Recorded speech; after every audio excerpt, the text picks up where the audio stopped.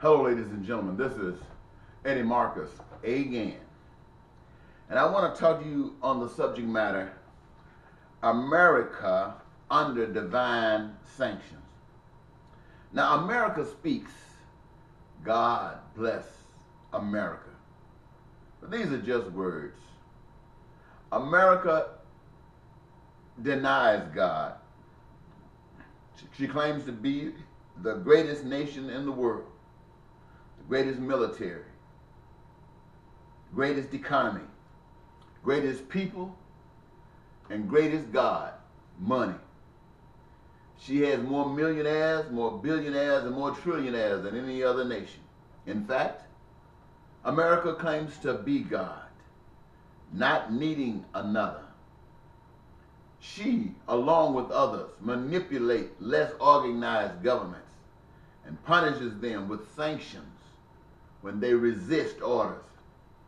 She claims that America was responding to God when Iraq was attacked. Not the divine God, but rather America's self-importance. America does not allow the truth to be taught in churches. Only Bible stories and goodwill messages. Any church speaking the truth will be shut down. The greatest deceptive churches are honored by occasional appearances on major network television and an opportunity to support the system or the state. The divine God's greatest command to the entire world is to love and honor God above love for any other, including family, friends, allies, country, government, material objects, and the like. Now, the rule of measurement is to treat others as you want to be treated by others. But America has failed at every juncture. She denies education for millions, health care for millions, career opportunities for still more millions. She allows for the acquisition of crime and violence, terrorism and war. She looks after the concerns of the rich while ignoring the concerns of the poor. And she has raised up a people that has more respect for Santa Claus than God.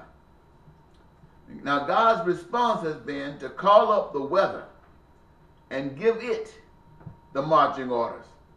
Go into the cities and towns and leave them devastatingly bare. God has been using floods, tornadoes, hurricanes, wildfires, sinkholes, and others, earthquakes, and tsunamis. These things America cannot control, proving they are not God.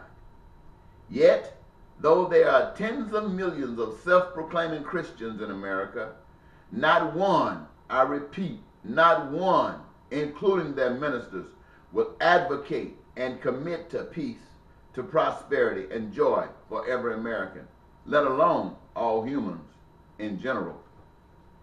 If America wants to change this path, she must change her ways, including her social and economic system.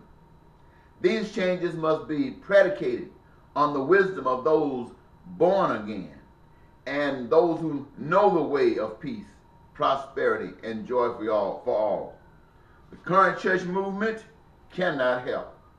They are slaves to the system. Those that can be used of God to free America are currently unknown, though they are doing the work already. They are ignored by all.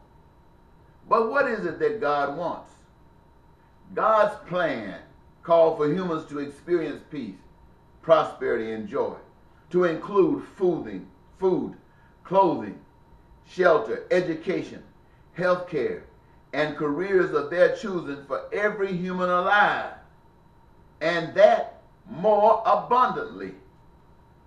It is the duty, listen folk, it is the duty of every born-again person to see that the world never forget God's plan by creating God's way instead of the way of the anti-God, as we do presently daily. Thank you very much.